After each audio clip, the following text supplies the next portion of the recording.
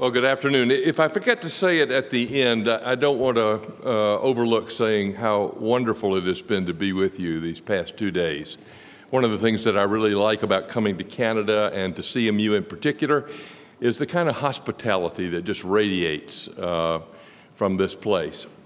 That isn't always the way it is. I was preaching in Florida one Sunday, and I flew down on Saturday, and I was met at the airport by an officer of the congregation and his wife, and they said, "Welcome to Florida." I said, "Great." Said, "Listen, you're not going to be staying in a hotel tonight. You're going to be staying at our house." And I said, "Fine, sounds great."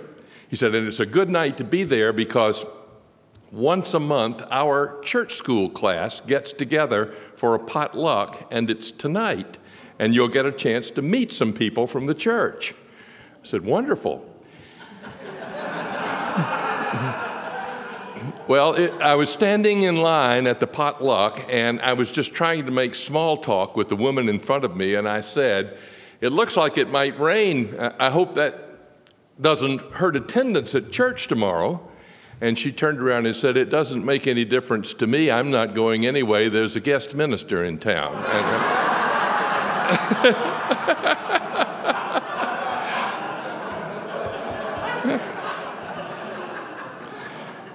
I will confess that it felt good when she crawled under the buffet table when they introduced me later in the evening.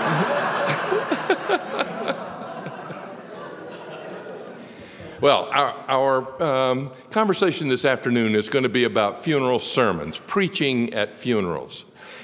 And probably the most celebrated funeral preacher of all Christian history was a French priest by the name of Jacques Bossuet. He was born to privilege in Dijon, France, from a father who was an attorney and well-connected politically and wealthy. He wanted his son to have an excellent education, so he sent Jacques to Paris to the University of Navarre, where he studied classics, and when he finished his classical education, he was taught theology by Jesuits, and then he presented himself for ordination, and he became a priest. He was brilliant, he was articulate, he had felicity with the language and expression. He was handsome, he had a velvety voice, and he rose quickly in the ranks of the clergy, all the way to the point that he got the plum of plums of appointments. He became the chaplain to the royal court of Louis XIV, the Sun King. He knew which side of the bread was buttered, and he quickly became an advocate for the divine right of kings, which pleased Louis XIV greatly. He was a great preacher, but his congregation were generally just the intimates of the royal family at Mass in chapel. But at his great public occasions were royal funerals, when all of the aristocracy of France would come and hear this dazzling orator sanitize these royals and turn them into saints in his funeral sermons. But he had a particular challenge with the funeral of Princess Anne of Gonzaga, who was a nasty person. In Louisiana, in the States, we would call her a mean, spiteful, razor-toting woman. She was a backstabbing gossip, and everybody hated Princess Anne. And to make things worse, right before she got sick and died, she felt it necessary to publish an autobiography. She hired a ghostwriter, and she said to the ghostwriter, "Tell it all." And the ghostwriter did. All of the vicious, vile, salacious, disgusting pieces of her life were out there for everybody to read. It was the hottest selling book in Paris. And then she gets sick and dies, and Jacques Bossuet has the responsibility of preaching her funeral. He started out, as everyone hoped he would, by telling some of those salacious stories. He wasn't telling secrets. Everybody had already read them in the book, but they delighted in hearing them at her funeral. But then he pivoted and said, "Unbeknownst to all of you, right before she died, Christ appeared to her, and she converted to the Holy Catholic faith.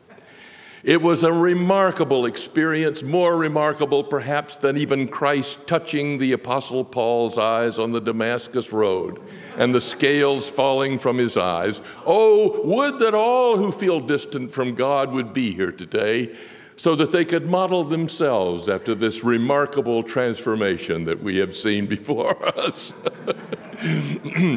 Voltaire happened to be at the funeral. And afterwards he said, Bossuet said it happened. He seemed to believe that it happened. I guess we should join him in that belief, even though it is a joke. Now, Bossuet was not alone. There were many. He was simply the best of the breed. There were many in Europe who found it necessary in eulogies to make believe and whitewash the people who were being buried. Not only that, funerals had become deceptive themselves, pomp and circumstance, devoid of gospel. So much so that those who left Europe for North America as a part of their religious quest brought with them an antipathy to funerals and funeral sermons.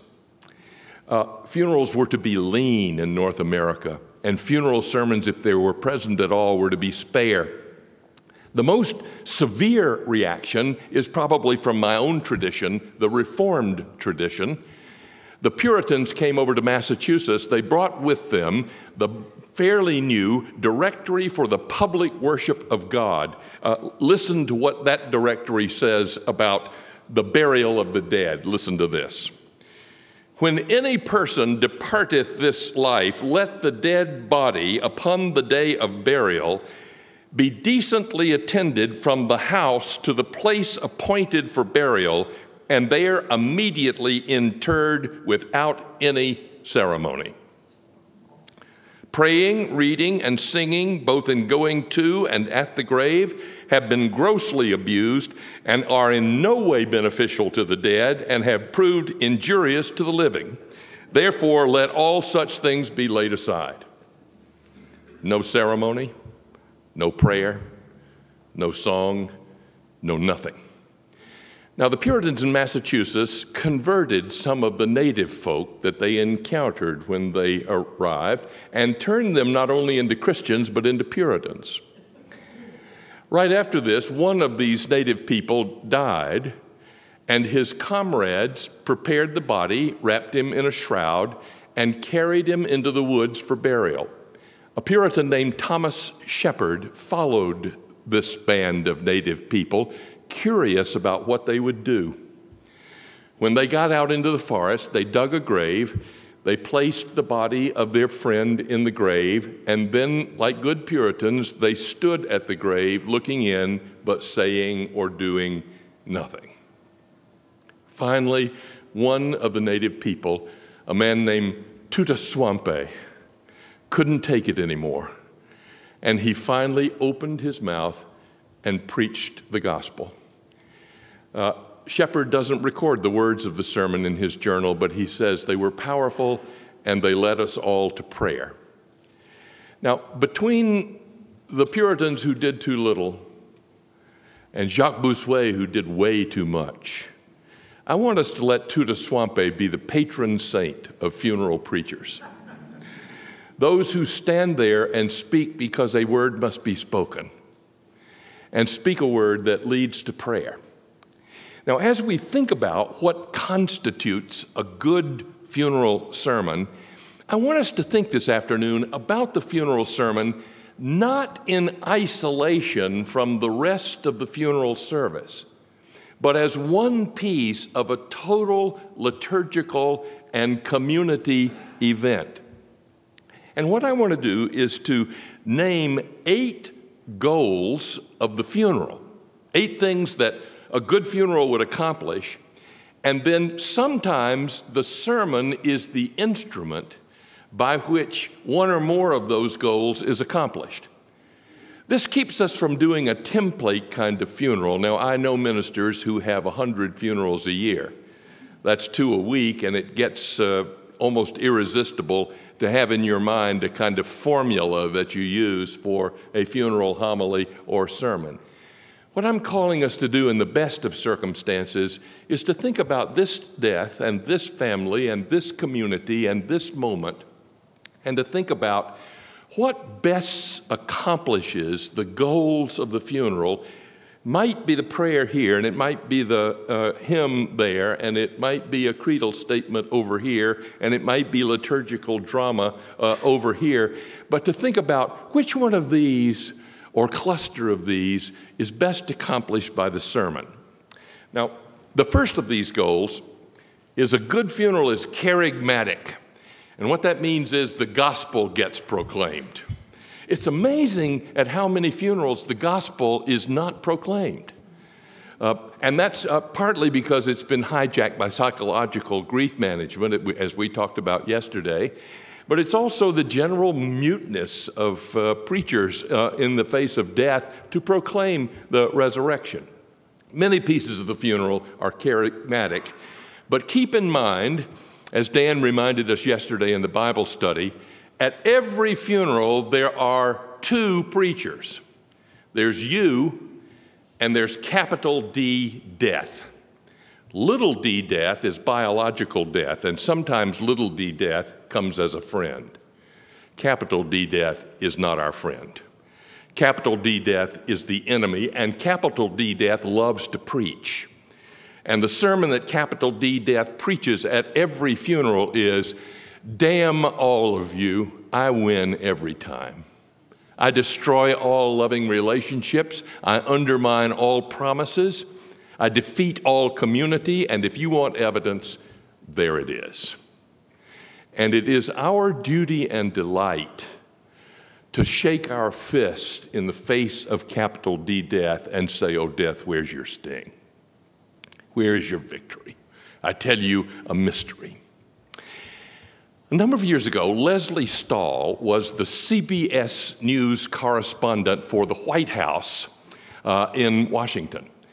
And one afternoon, there was a late-breaking event at the White House. This was during the Reagan administration. And Leslie Stahl got it on the wire and rushed over to the White House to cover it. It was a controversial thing that had been done by the Reagan administration. And she filed, in time for the evening news, a very critical report. But she did not have time to do any video. She didn't have time to take a video crew with her, so she simply borrowed some stock footage from the White House Office of Communication. And so while she was giving her critical report, on the screen there was a picture of President Reagan with a flag waving behind him. There was a picture of President Reagan riding a stallion on the beach in California. There was a picture of Reagan chopping wood with his shirt off on his ranch. And the next morning, Michael Deaver, head of White House Office of Communication, called Leslie Stahl and said, "Thank you so much for your report last night." She said, "Well, I appreciate that, Michael, but it was a critical report of the administration." He said, "Oh, yeah, your words were critical, but you showed my pictures. And in the battle between the eye and the ear, the eye wins every time." The gospel is a wager that Michael Deaver is wrong, because the eye tells us that death has triumphed. And only the proclamation of that which hits the ear, the confession which we have trusted, the promises which are ours, only that calls into question the sermon of capital D death. I think one of these 8, and it's this one, is probably going to be there in 99.9% of good funeral sermons. We get the chance to proclaim the gospel. Now, the gospel we proclaim is that Jesus Christ, who was dead as a doornail on Friday afternoon, was raised from the dead on Easter.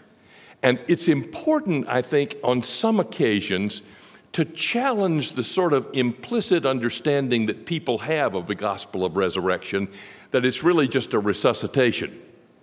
That Jesus, who was dead, was walking around good as new on Sunday. It was kind of a magic trick that God did. But the Gospels make it clear that this is not a resuscitation, this is a glorification.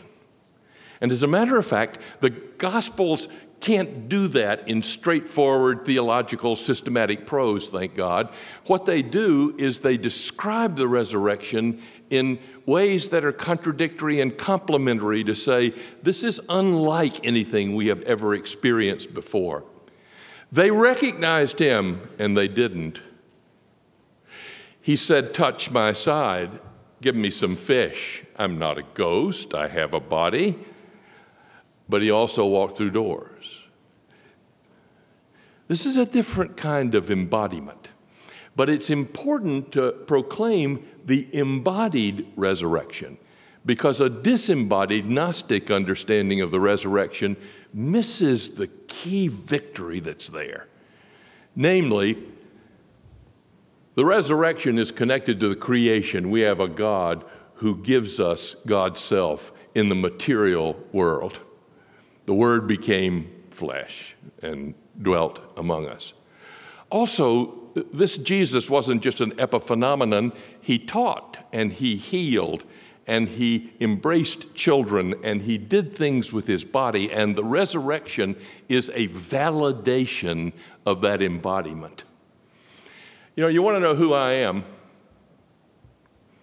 Look where I put my body.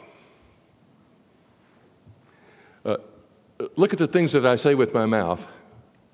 Look at the places that my feet take me. Look at the things that I do with my hands. If you want to know who Tom Long is, look at what Tom Long does with his body. You know, I thought about faxing this in this afternoon. I would have been with you in spirit. But I chose to put my body here, and so did you. And the resurrection, the embodied resurrection, is a validation of where Jesus put his body and what he did with it. And as such, it is both a call to repentance and hope. It's a call to repentance because every other way of embodiment is now called into question. This is the way, the truth, and the life. And it is a sign of hope because this is the embodiment that will endure into eternity. This is God's eternal gospel. And as Romans says, do you not know that all of us who have been baptized into Christ Jesus were baptized into his death? Therefore, we have been buried with him by baptism into death, so that just as Christ was raised from the dead by the glory of the Father, so we too might walk in newness of life. For if we have been united with him in a death like his, we will certainly be united with him in a resurrection like his. Now, one of the interesting things to me about the risen Christ and our participation in the risen Christ is that in the glorified body of Christ, the wounds are still there. The resurrection is not an eraser of memory, of history and woundedness. It is a taking of that wound into the glorified body of the risen Christ. The people we are burying have wounds. What has made them who they are is in part the tragedies and woundedness. And the funeral sermon announcing the kerygma is never there, it's all right, it's all over now. But what has made you human has now been gathered up into the victory of Christ. Now, when I was a boy, there was in my Sunday school class a beautiful Sunday school classmate named Joni. Joni was my friend, and sometimes our parents would take us in the afternoon over to Lawson Naval Station nearby because there was an Olympic-sized swimming pool there, and we could enjoy the pool. The only difference really was that I didn't get polio, but Joni did. She was in an iron lung for over a year. My children don't even know what an iron lung is, thanks be to God. But Joni was in an iron lung over a year, and when she finally got out of the iron lung, she spent the rest of her life in braces with her body twisted. She ended up as an art teacher at Georgia State University, and if Joni were to come in that door right now, the energy of joy in this room would go up to 11. She simply was one of God's very best pieces of work, and she brought blessing wherever she went. I preached her funeral 3 years ago. Now, do I think God caused that polio? No. But if I had a magic wand, could I reach into her life and take out every broken, tragic, damaged, diseased place in order to make her whole? I haven't the wisdom to do that. I have no idea how the struggle and tragedy of her life formed her into a person of joy. I just know that the risen Joni still has the wounds, but they are gathered into the glory. We get to preach that. We get to preach that at funerals.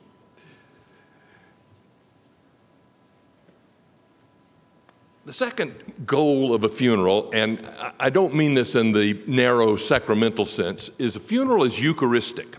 As we heard yesterday when we talked about the history of early Christian funerals, there was a Eucharist, was a Lord's Supper at graveside. But what the Eucharistic theme has become, even for non-sacramental traditions, is one of the goals of the funeral is to give thanks for the life that God has given us in the person whom we are burying. And we give thanks for the whole life, not just the partial and sanitized life. What did God give us? And this requires a kind of an eschatological vision. When you squint and look at the life of the person, what do you see in terms of the grace of God refracted through that life? I had been at a conference like this several years ago, and after it was over, I got on the plane to go home, and I found myself seated next to one of the other presenters at the conference. And he and I started talking about our lives, and one of the things he told me, he said that he and his wife were the parents of a 35-year-old son who had a mental disability that had caused him to move into an early cognitive failure, and that he was in a cognitive assistance home. He said, my wife and I used to visit him every week, but he can't respond to us. He doesn't even recognize us, and to tell you the truth, we stopped loving him. It's difficult to love someone who never responds, and I'm being honest with you, we stopped loving him. But dutifully we went, not as often, and on one visit we were walking down the hall to his room, and we started into his room and suddenly startled back because there was somebody in there with him. I didn't know it at the time, but it turned out it was the Lutheran pastor from the church down the street who every week simply made rounds in this home and made pastoral calls on all of the residents, and he was visiting our son. And we were surprised because he was talking to our son as if our son could respond. And then he read a passage of scripture to our son as if our son could understand. And then he prayed with our son as if our son could participate in prayer. And then suddenly, for both my wife and me, we realized this pastor was able to see who our son really is. They were able to participate through his ability to catch the vision of the image of God.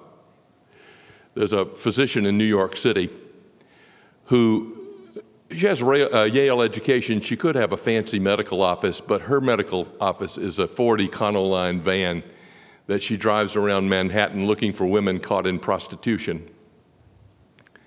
Whenever she finds them, she gives them medical care, a word of encouragement, a word of liberation if she can. She was being interviewed by the New York Times, and the New York Times reporter was somewhat appreciative but skeptical. She said, you know, that's well and good, all that you do, but your patients still die of drug overdose and AIDS. It must be very discouraging.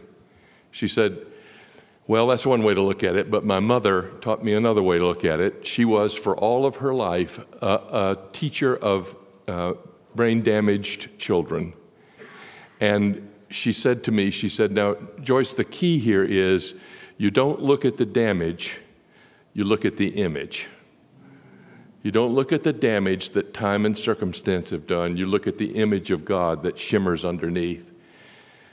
The doctor said, I learned that best one night when they had invited my mother's class to provide the program at the PTA. And my mother rehearsed her class in singing songs from the Broadway musical, My Fair Lady. It never occurred to my mother that the parents would burst into tears, because it never occurred to my mother not to let that 8-year-old girl in a wheelchair roll across the stage singing, I could have danced all night. I could have danced all night. The capacity to give thanks for what God has given in every life. Sometimes we do it in prayers, and sometimes we do it in the sermon. Another goal of the funeral is what I call oblational. Now, oblational means making an offering, and in one sense, this is the major goal of the funeral, because the drama of the funeral is about taking our sister or brother to God and giving them to God, giving thanks to the God who has given them to us. We make an offering. Sometimes this can become the theme of the sermon, however. We had at Princeton Seminary a music director and choral director who had come to New York and then to Princeton from a little town in North Carolina because he knew he was gay and different, and he was not well accepted in his little town in North Carolina. He died of AIDS, and the body was shipped back to the little town in North Carolina. And the funeral was in a tiny little Methodist church. And some of us went to the funeral wondering what in the world would the minister say at that funeral? Would it be condemnation? What would it be? The minister did a beautiful thing. He, in a sense, imagined himself not in the pulpit but in the pews, and he made an oblation, an offering. He said, God, you gave us David, and we loved him, and now we give him back to you, trusting him to your care. Sometimes the goal of the sermon is to announce the offering of the life of the person back to God. Next characteristic is ecclesial. There's something about a good funeral that lifts up to audibility and visibility the gathered community of the church. Sometimes you will be talking to a family about plans for a funeral, and they will say, please, no hymns. We just can't sing at a time like this. And the proper response is, it's all right, you don't have to sing. We'll sing for you. We will sing for you. There's a tremendous value in letting the voice of the congregation be heard. In his book, Open Secrets, Rick Lisher talked about his first Lutheran parish in the cornfields of Illinois, and he said, in the chancel of our church, we had a stained glass over the altar, and it was a stained glass of the Trinity.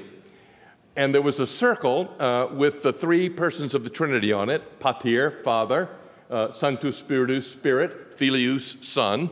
And on the outward ring in between each of the persons, in Latin, it says, non est. In the middle is Deus, God, and there's a ligament that goes out to each of the persons with est. The Father is God, the Spirit is God, the Son is God, the Father is not the Son, the Spirit is not the Father. Lisher said that window stood over all of our services, Sunday, weddings, funerals, baptisms, all of them, and in a sense it stood there and said, any questions?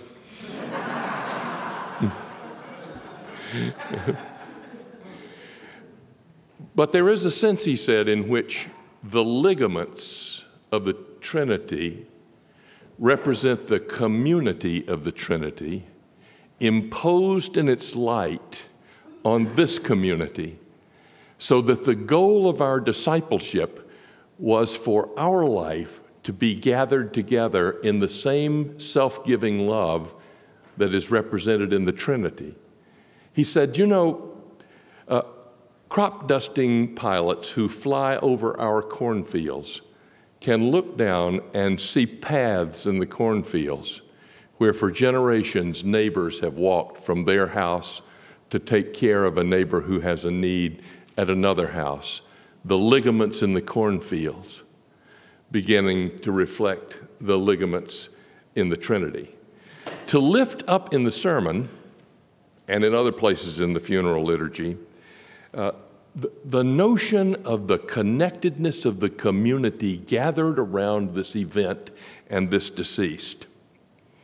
One of my friends who's a pastor in Tennessee was at a family night supper, and he was seated next to a member of his congregation, an old farmer. And in the middle of the meal, the old farmer leaned over and said, "Preacher, I think I need you to correct my theology." "Correct your theology?" "Yeah, I think you need to correct my theology. You know, last Sunday when we were having the Lord's Supper?" "Yeah." "Well, I was sitting there, and all of a sudden, I felt like my wife, Jane, gone 2 years now, that she was with us. And the little girl we lost so many years ago, I felt that she was with us too. My parents, her parents, and on, more than the eye could see. It just seemed to me like they were all there. I think you need to correct my theology." To which the pastor wisely said, No, you have it right. Every time we gather, they're all there, the whole community. And to be able to evoke in the sermon the presence of the whole host of saints gathered round, both those living and those gone on before us. It's one of the tasks of the funeral, one of the possibilities of the sermon. The next goal of the sermon is to be pastoral or therapeutic or to deal with the grief. Now, we talked yesterday about how the funeral had switched over to be grief management. That doesn't mean that there's not a place in funeral preaching and in the funeral itself for the pastoral care of the grief-stricken. We get to preach, "Blessed are they who mourn." But the way we preach it needs to be tenderly put together. Do you remember that wonderful sermon that William Sloane Coffin preached after his son Alex was killed in an automobile accident? And he said, "Many people have been sending me over the last week greeting cards and telephone calls and telegrams and letters." And he said, "Some of the best, but some of the worst have come from my fellow reverends because they always quote Scripture. Weeping may endure for the night, but joy comes in the morning." He said, "Look, I'm a minister. I know those Scriptures. I have told those Scriptures. I have preached those Scriptures. One day I will believe those Scriptures again, but right now my grief has made them unreal." And to be able to respect that timing, that pastoral care that needs to be given, the outrage of death and all of the pain that it has caused, the irretrievably seeming loss that people feel when they've lost a daughter or a son or a mother or a father, to be able to speak of that honestly in the pulpit is part of the gospel, the pastoral tasks of the gospel. Commemorative. If in the Eucharistic we figure out what it is we ought to give thanks for in terms of the deceased, in the commemorative movement in the funeral, we figure out what it is that we're going to remember or want to remember this day about the deceased. This is the place to tell their story. Now, if you are in a situation where members of the family or friends want to have their 5 minutes at the microphone, I think best that is done at the visitation. It's best to carve out a space of time there to let that, because it always tends to be longer than people think it's going to be and less helpful than they perceive that it's going to be.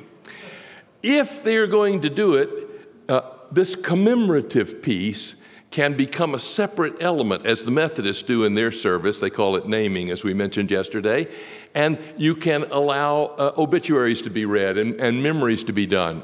I find it generally helpful if you're going to have laypersons speak at a funeral in this section to ask for their remarks in advance in writing. What that does is you're not going to edit them particularly, but if they have to give them to you in writing, it imposes a kind of discipline on them. They have to whittle them and choose their words carefully. But this is a good thing to do, either you or someone else, to tell some stories about the deceased. Not in order to eulogize them in a false way, but to remember them in an authentic way. This is the life that we have come to carry to God. This is the person. And it's not only the story of the deceased, but the stories of those around the deceased. I talked to a hospice nurse one time who said that they had a woman in hospice care who was very proud of her appearance.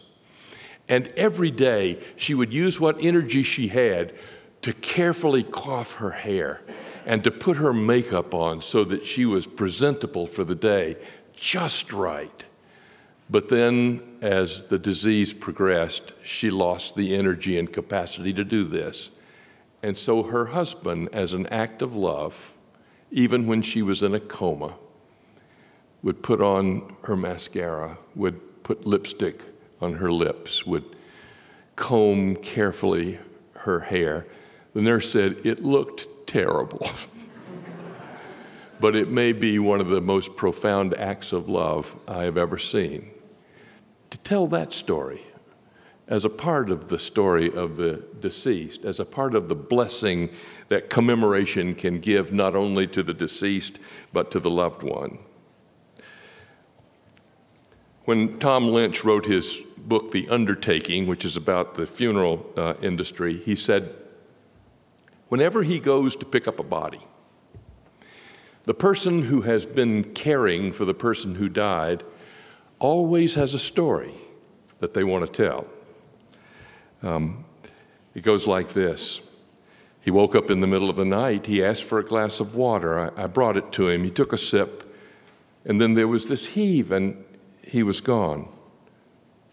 I woke up to a sound. I could see him clearly because the moon was out, and when I looked at him, I could see that his breathing slowed, and I watched him take his last 3 breaths. And the hard part is, I don't know, maybe it's the great part, is that everything inside me, the mother in me, was saying, go, it's all right, it's time to go.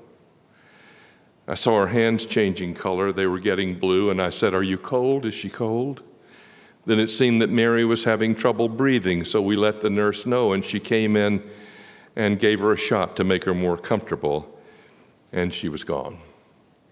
There's stories just floating around in the air, and one way to make those stories sacred is to tell them in a sermon, to weave them into the proclamation of the gospel. Next characteristic of a funeral is that it's hospitable. I didn't exactly know what to call this one because I'm trying to gather up a whole lot of things in lieu of evangelistic. One of the things that does a lot of damage is that when ministers out of particular traditions sense that this is a vulnerable time and one that they can take advantage of to evangelize for Christ. It's all right to let the emotions spill out of the cup. It's not all right to tip the cup. It's not all right to take advantage of people's vulnerability to encourage them to conversion. Now, you may differ with me, but I want people to belong to Jesus Christ, but I don't want them to make a decision to belong to Jesus Christ out of their fear and grief. I want them to make a decision out of joy and freedom. So what is our responsibility, especially when at funerals we have lots of people in the house of God who don't belong to the family of God, who don't see them as a part of the church? What is our responsibility? And I think our responsibility is hospitality toward the stranger.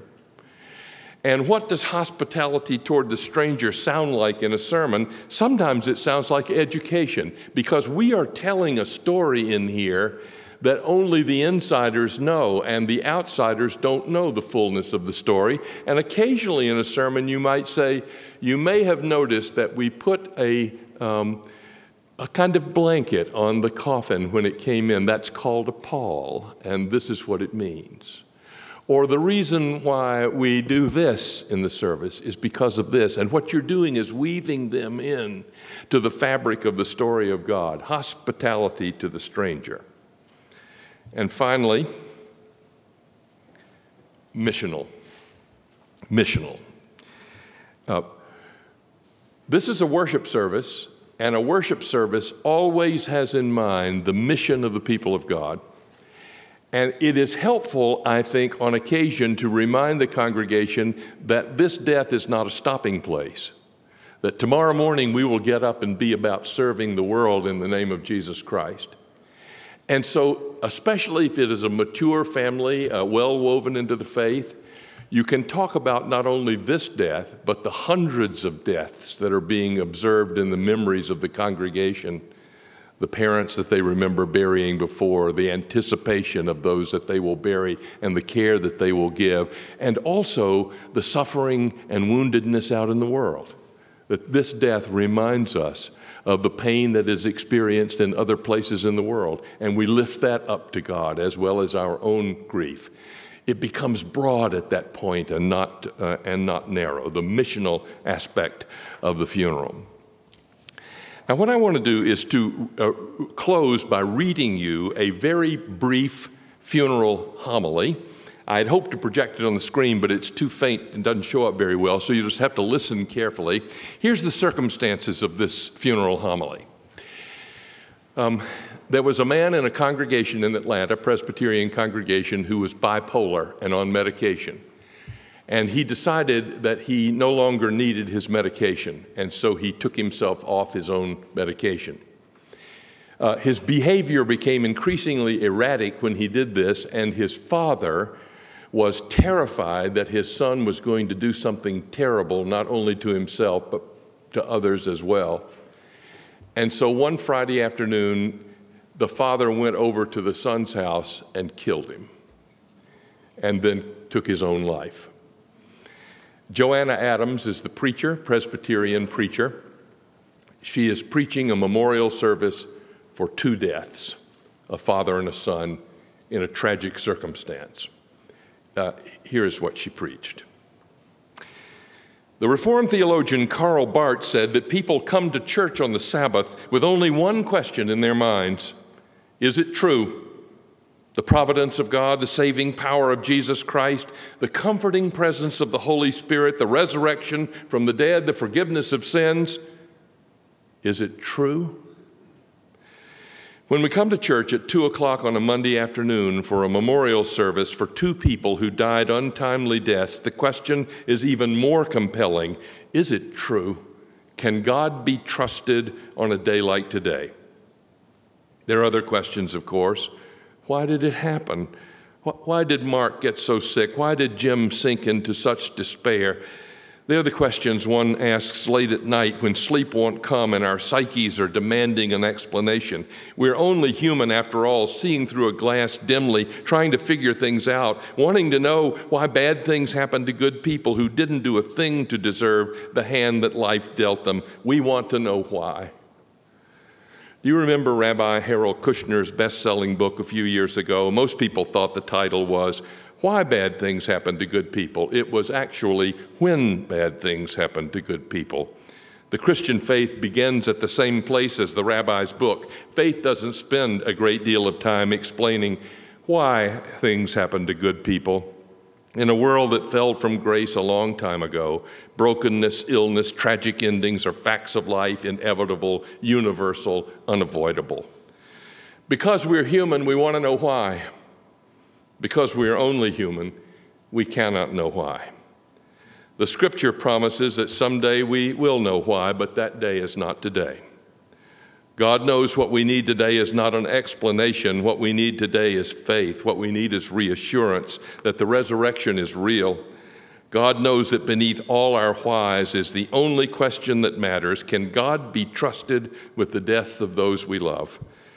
We can live without an explanation, but we cannot live without knowing if it's true that God can be trusted.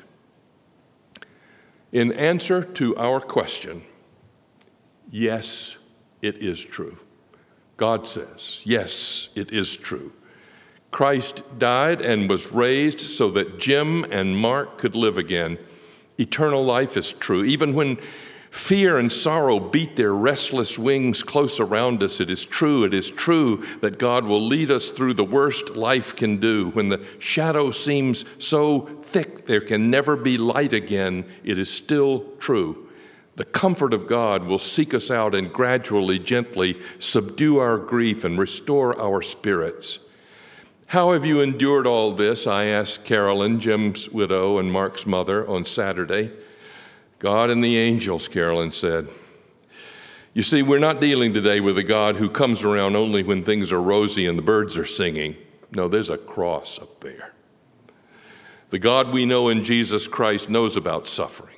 The God we know in Jesus Christ gets to the valley of death, of loss and grief before we get there, so that he can get ready to catch us when we stumble blindly in, so that he can guide us through the dark. As Carolyn put it, all the way through the valley, Joanna, through the valley. It is true that God can be trusted. It's also true that bad, even unbelievably bad things happen to good people. Look at Mark. He could no more help his illness than someone helps having cerebral palsy or Hodgkin's disease. In a way, you could say Mark died more than his share. Bad things happen to good people.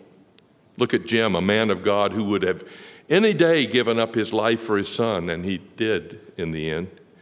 A helplessness overcame him for which he was no match.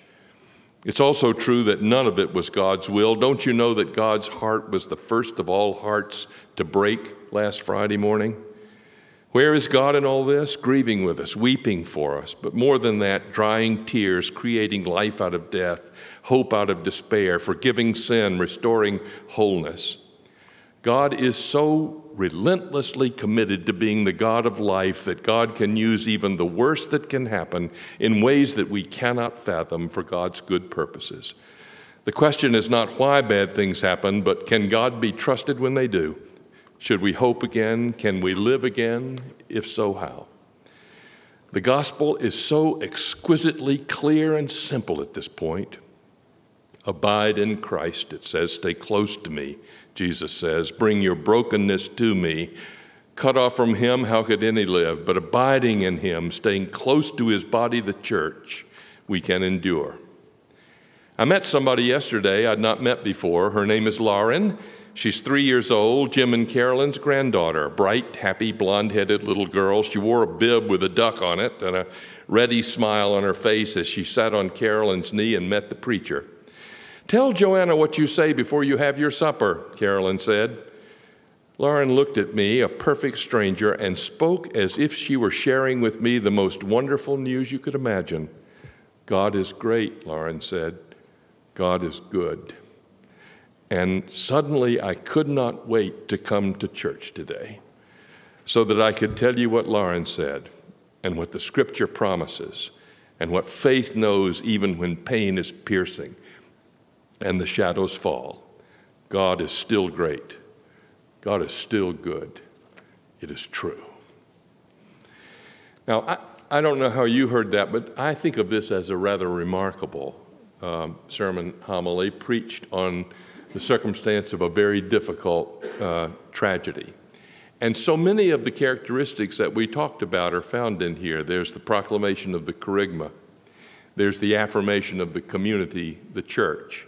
There's the pastoral care of dealing tenderly with not only the feelings of the family about what has happened, but also the suspicions of the congregation that this may have been something that's shameful, which she wrapped in tender pastoral care and healed with her words. There's so much of that in here. And I hope that you can see how every funeral sermon becomes then not formulaic, but it becomes responding to this particular situation and thinking, what are the virtues that I should include in this sermon on this occasion? Well, thanks for listening. I think we're going to have some conversation now, I hope.